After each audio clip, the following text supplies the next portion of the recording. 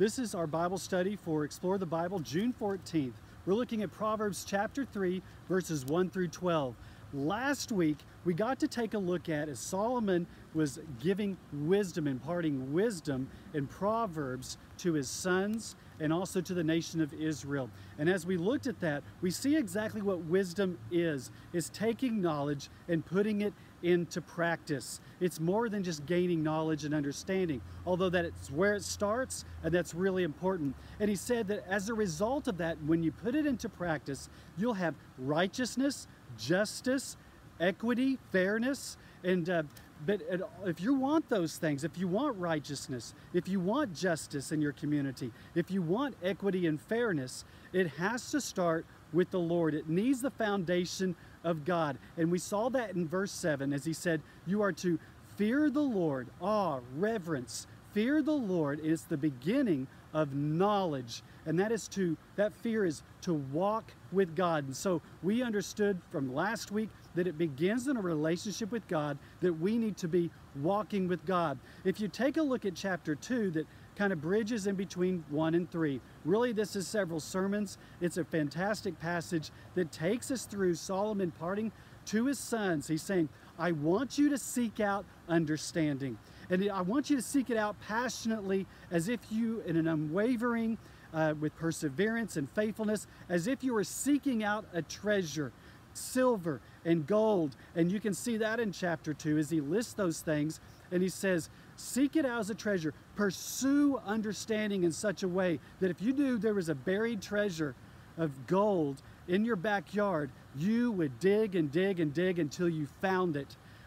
Pursue understanding this way. And he says that as a result of this, if you will pursue understanding, you will have a healthy fear of God, and also you will have righteousness, justice, and equity. He says you'll have those things. He repeats them again, and he says this is your covenant relationship with God. This is you walking with God. But there's a problem. And he's going to get into this problem. And this is one of our favorite passages as we look at Proverbs chapter 3. Many of us want to carve out our own way. We want to do our own things. And when we were teenagers and young adults, we wanted our own jobs, our own family, our own house, and to do our own thing. We didn't want bosses over us as much, but yet we still have those things. But God wants to put it in perspective, and Solomon to his sons in Israel to say, you know what? There is a way that you should follow, and it will help you. It'll be for your good. But the problem is, we want to turn to our own ways, and there's consequences to that. So our question today is, what is the right way? And who do you turn to when it comes to trying to find out what are the right ways in life? When we see these consequences, they can destroy, they can hurt, and they can hurt us in life. And we can in our relationships, we can get burned. It can destroy relationships that we have with one another. And sometimes even the consequences can be death in some of the actions that we take. But God really does have us in mind. And it's for our good, it's for our benefit, and He wants you to hear this. Solomon wanted to impart wisdom, understanding, and say, pursue knowledge in this way, that there aren't these kinds of consequences. But it begins with the relationship with God, and you're going to hear this over and over again from Solomon. Take a look with me now at Proverbs chapter 3. As we look at our scripture, it says, my son, do not forget my teaching, but let your heart keep my commandments. These commandments would be the Torah, would be the 5 books of Moses: Genesis, Exodus, Leviticus, Numbers, Deuteronomy. And he's saying, I want you to know God's word and keep His commandments. It starts with God. It starts with His commands and what He has instructed for us to do, not to, in a wrong way, lord over us, but to have a relationship with us and to keep our path and our way secure and true. There is only one way, and it's with God. And so as we take a look at this beyond even just these these first couple of words before we get to our favorite verses of 5 and 6. Solomon lays out a groundwork, and it starts with God's word. He would know this from his father David, who wrote out Psalm 119. We see this in verse 9 and 105, where he says, "How does a young man keep his way pure? By living according to your word." And he would say, "Your lamp is a word unto my your lamp is a lamp unto my feet. Your word is a lamp unto my feet, a light unto my path." Jesus even said, as he quoted scripture as well, and he said, "Man does not live on bread alone, but every word that proceeds out of the mouth of God." This is us following God's word. And it's not just a bunch of words written a long time ago. It's relational. It's a living word. It gives us more than just hope and instruction so that we can have understanding and live a good life. This is the character of God and who he is, and we get to see him for who he is. I am so thankful that I have God's word. I have proved it over and over again that it is true, that it is right, that it is helpful, and that I get to understand the person of God and who he is. So it starts with God's word, and he says in verse 2 what results from this, and we see the characteristic and the fruit of the Spirit of who God is. Verse 2, "The length of the days and years of life," because of following God's word, "is what you'll get. And peace they will add to you. And do not let kindness and truth leave you, but bind them around your neck. Write them on the tablet of your heart." So we are to secure these things and write it on our hearts, that we know and understand exactly who God is, his word, and that will help us in our way of living life. And it's peace, it's kindness, it's truth. This sounds very familiar to you if you know Jesus said that he is the way, the truth, and the life. No one comes to the Father except through him, through Jesus. And so as we hear this, we need to know that it starts with God's word. And Solomon is imparting this to his sons and to Israel to say, write it on the tablet of your heart. Follow his commands. It's about his word. And he says in verse 4, "So you will find favor and good repute in the sight of God and man." Here's what results. You have a good reputation in relationship with God and also with men, following God's words and his commands. This is so important for each and every one of us. It affects our relationship with God and others. So let's move on to verse 5 and 6. It says, now he goes into the heart of the matter. Our heart should be following him. He says, "Trust in the Lord with all your heart, and lean not on your own understanding. In all your ways acknowledge him, and he will direct your paths." He starts and goes right after his sons' hearts and Israel's hearts, that this is who you should trust in. You should be trusting in God more than anything else. Trust him with all your heart. And he says, but he also contrasts this with ourselves, because we want to trust in ourselves. He's going to go in verse 7. We'll see the same thing with our own eyes, what we see and what we want to trust in rather than God. And he repeats this: lean not on your own understanding. You know, our own understanding can come from all kinds of different sources. They can come from different philosophies.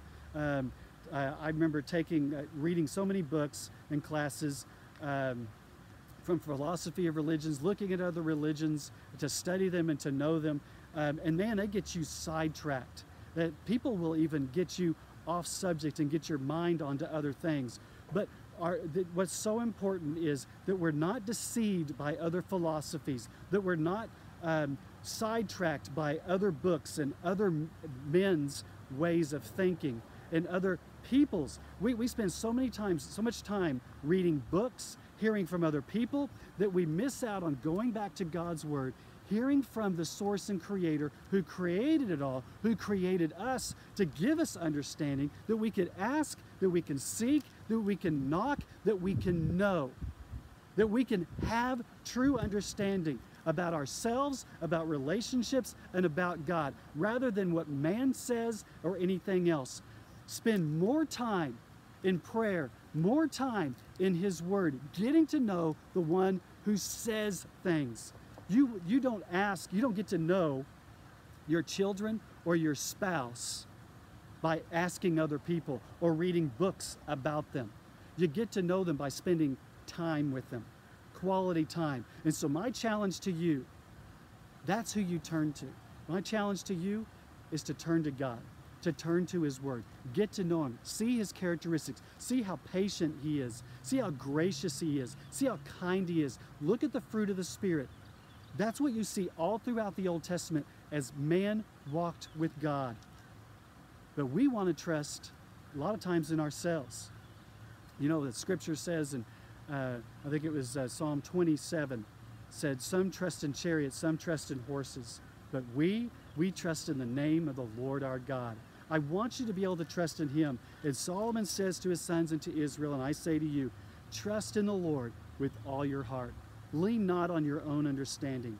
In all your ways acknowledge Him, and He will direct your paths. Yes, He will direct your paths. This isn't that everything will be rosy, everything will be perfect, everything will be clear. And you know what? As I've gone through trials and tribulations, even in this last year, I learned to trust in God every moment, every day. And I grew closer to Him, more dependent on Him, like a child would to a father who's holding his hands through a dark alley. Man, I got to learn to trust in God. And I challenge you to do the exact same thing. You will grow closer to Him. You'll gain further understanding about yourself, about God, about the world in which we live in. You'll have a deeper passion and patience for people who are difficult to love, who are sometimes you can be impatient with. And you can say, you know what? God, give me the eyes to see, ears to hear, the mouth to speak and proclaim your truths, who you are, and to be able to proclaim that Jesus really does love us, that God loves us, that He gave His one and only Son.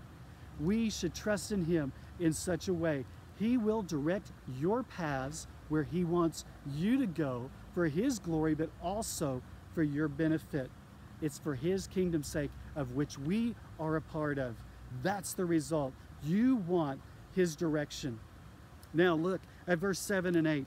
He says, do not be wise in your own eyes, but fear the Lord and turn away from evil. You know what? Many of us, we think we're wise in our own eyes. We see things how we want to see them, when we don't always get a clear picture of what that looks like. You know, the heart is deceitful. Emotions go up and down, and they change, and they deceive us as well.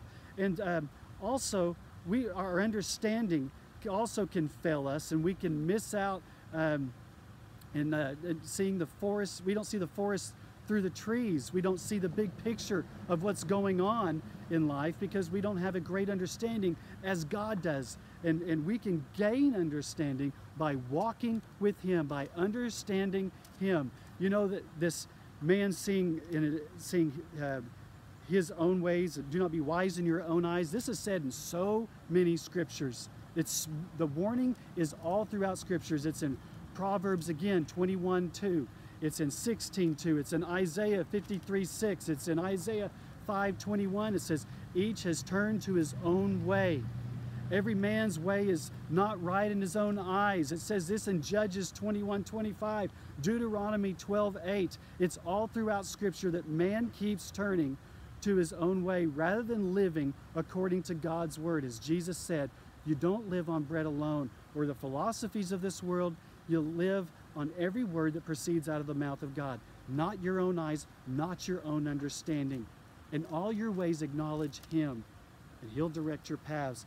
And so He says, do not be wise in your own eyes, but fear the Lord. That's walk with the Lord. But holy reverence and awe. That fear is also a fear, as a child would even have to a good parent who disciplines, and he's going to get into that. But this is, we should fear the Lord and turn away from evil in this world. And he goes on in verse 8 to say, it will be healing to your body. It will be refreshment to your bones. That's the result. We'll have peace with God, understanding, we'll have kindness, we'll have truth, and this will help us so much in our relationship with God and also others. But look at with me, he says, verse 9. Not only has he given all this to us, he expects us to give back. And he says in verse 9, honor the Lord from your wealth, boys, and from the first of all your produce. So your barns will be filled with plenty, and your vats will overflow with new wine. What he is saying is, he goes, I want you to gift.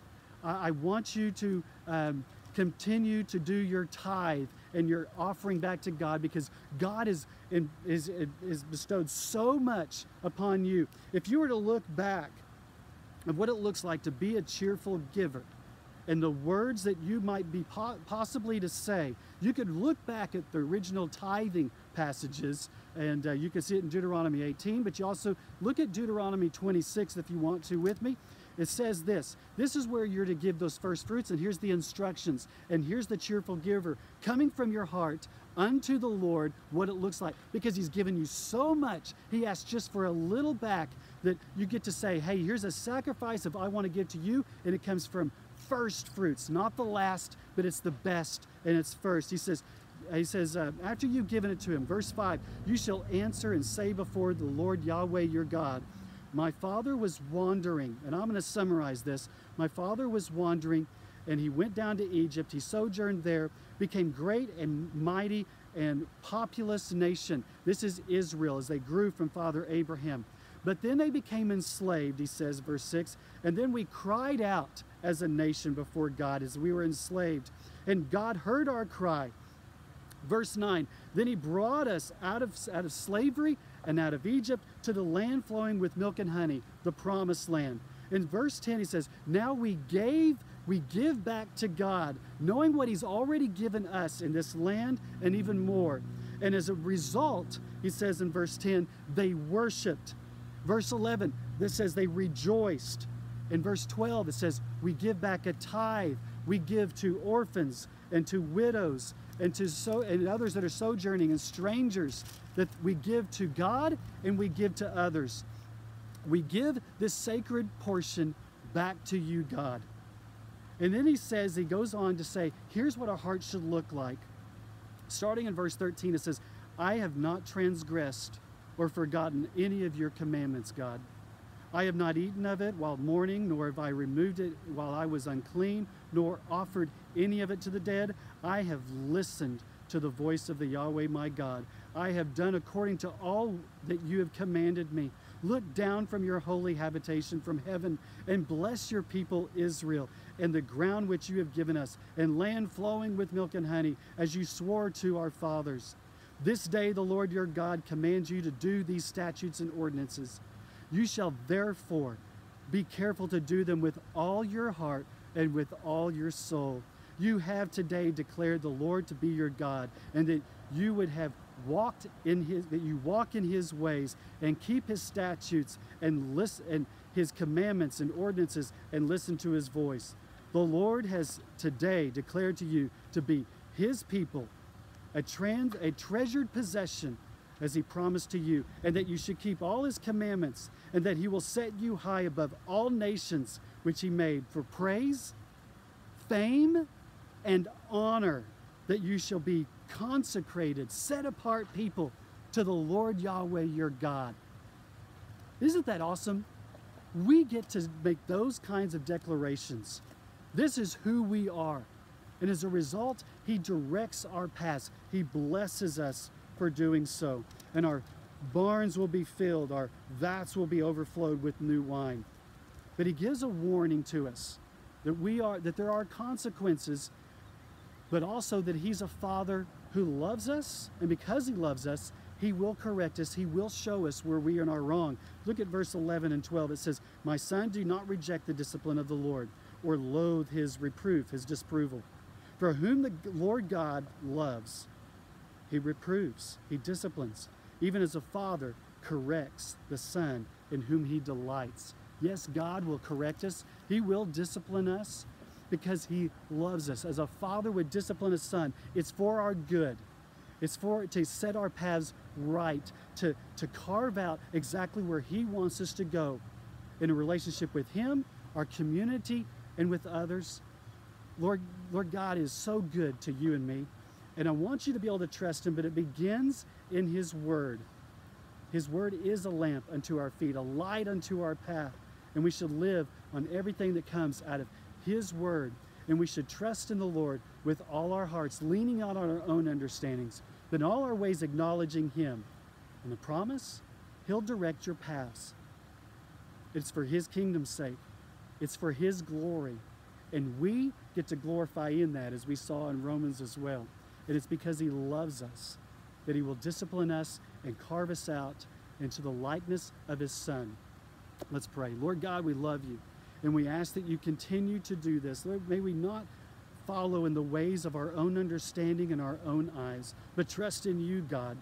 Lord, I pray that each and every one of us can say that we are walking in your ways and make that kind of confession that we give back to you what you've given so much to us. You've given us salvation through your Son, Jesus. And Lord God, that we can trust in you every moment, every hour of every day. And Lord God, as a result, others will be blessed and they can exalt your name and lift you up. God, find us faithful and obedient, trusting in you. It's in Jesus' name we pray. Amen. Thank you, friends. Again, we'll have our Bible study next week as we look at the next couple chapters, and you have a great week.